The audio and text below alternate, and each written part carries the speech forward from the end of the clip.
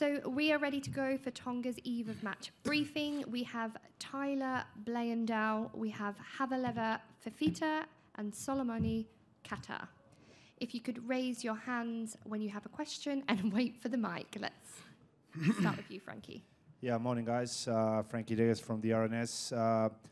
Tyler, you played in Ireland, so you know most of these guys. What are the biggest challenges your team is facing tomorrow? I think one of the big challenges is how together they are. They've played a lot of time together and they're a pretty well-oiled machine. #1 in the world, so it's a real challenge for us, but we're excited for it and we're going to make sure we bring our best game and really showcase our strengths. And how you would plan how to damage them? Which is the way to damage them? Without giving away a game plan, but we're going to have to be quite... Some tips? We're going to have to be quite physical. I think we're going to have to win the breakdown battle, the tackle battle, and have a really strong set piece. I think that's the foundation for our game, and that's what we're going to have to do on the weekend. I guess I'll continue. Havaleva, you also play regularly against Irish teams. What can you tell us about them? Day to day, this... Sorry. Yeah, I mean, you know them. You've seen them. You train with them. What do you expect of them? Well, yeah, we have been playing a few times with the boys from the Irish team, and I think they're really class in terms of everything they do, basic stuff, in terms of keeping the ball and playing their style of rugby, and then, yeah. What do you expect from them? What I expect from them, they will try to keep the pace of the game fast and trying to beat us around the corner and stuff like that, but we do our best. Any questions? Hello, Simon from French newspaper, a local one. It's your first game in the World Cup. It's your first game. So after 3 months of preparation, how do you feel 24 hours before the game? To be honest, gonna be pretty nervous preparation for the games tomorrow, and then it's gonna be take that encouragement of in terms of our preparation from the last 3 months. So encourage ourselves and get in there, challenge ourselves with the best team in the world. George Poholu, Tonga Sports Tribune. For all you boys, what does this mean? Do you have anything to say for the Kingdom of Tonga? Oh yeah, I'll answer that. Can I speak in Tonga? Yeah. Okay. Malo lelei. Atana fa malo ke tek moto do pe, ka nga Tonga do pe tapa maman. Kai pe tau te ke tau ki moto ki Tonga. Ate fa malo tek moto he lotu mo e ngai popo ko tau pe ko mo fa ko mai ke tek moto lo Tonga mau he ta fa ke ta o kolope pa wate na ke kore pe tek moto ke tau ke tu fa ta pe ke fa no popo ki moto lu me fa fonga to ki fa no ma fa tek moto malo. Do you mind just saying that, summarizing it in English?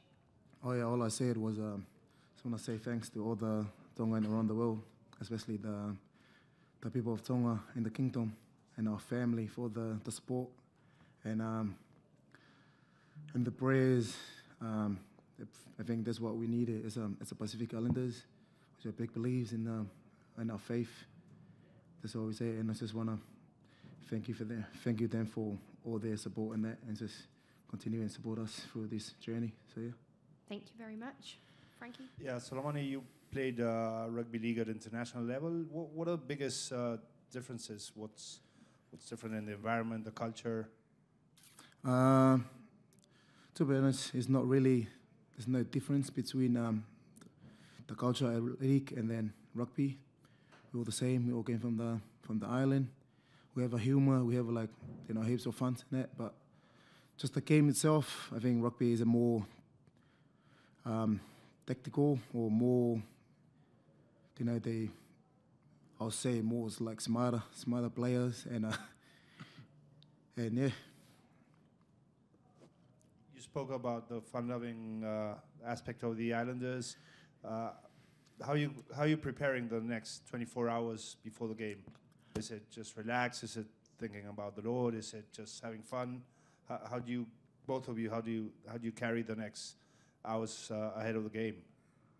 To be honest, I think everyone's different to how they prep before the game. But for me, myself, I just love to take myself out of the game and just don't think about rugby at all.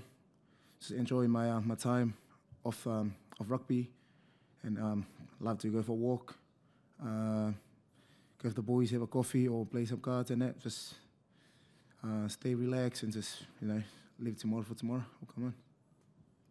Yeah, being raised up in a country that pray Christian, and then that's the first thing for me.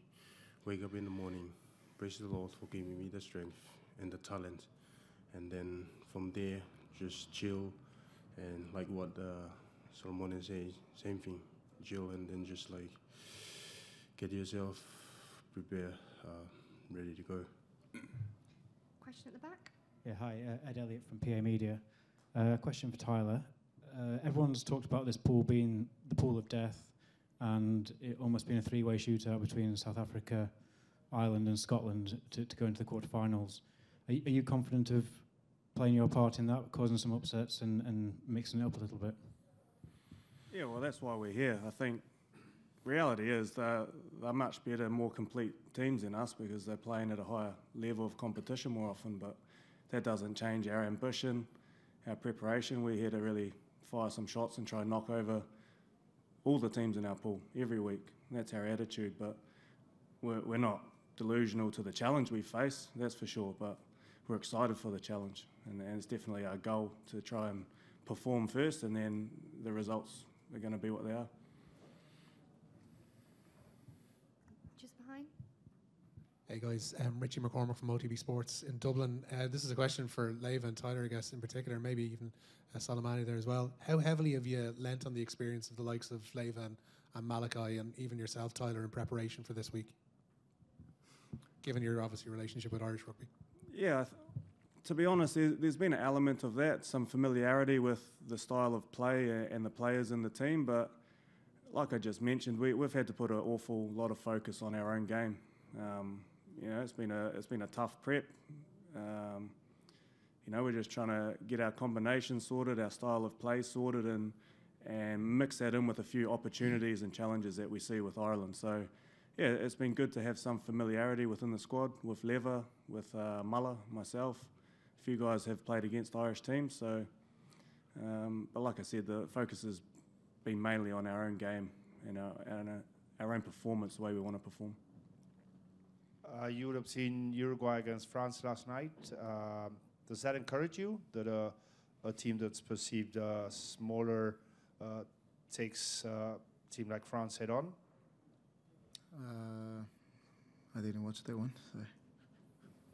Yeah, I just watched that one last night, and then pretty much encouraged myself and the team as well, just cheering for them, and then yeah, they have a good crack on the last night. Tyler, do you reckon that means that the distances are getting smaller? Like I said, there's challenges because of the amount of times we cross over with each other, I think, but there's performances to be had and we can challenge them on the night. And you know, we've talked about out of 100 games, how many would you expect to win? Well, it doesn't matter, we've got to try win one, and that's it. So the gap hopefully is closed on the weekend for us, but you know, there's a bit of work to do before we close the gap long term, I believe. Final question. 15,000 Irish fans are expected tomorrow. They will play at home, indeed. So do you fear this kind of atmosphere? Fear for them? Or no, just joking, yeah. We'll be good. I reckon we'll be good. So I reckon we're going to be a good challenge for the boys, especially And that kind of crowd will be loud. I think the boys been there before, some of them, but yeah, we're looking forward to the challenge. I know they're number one for a reason. We're underdog, we're going to come here, do our job and just, do our best. Thank you very much. That is the end of the briefing. Thank you very much, guys. Thank you, guys. Au revoir. Merci beaucoup.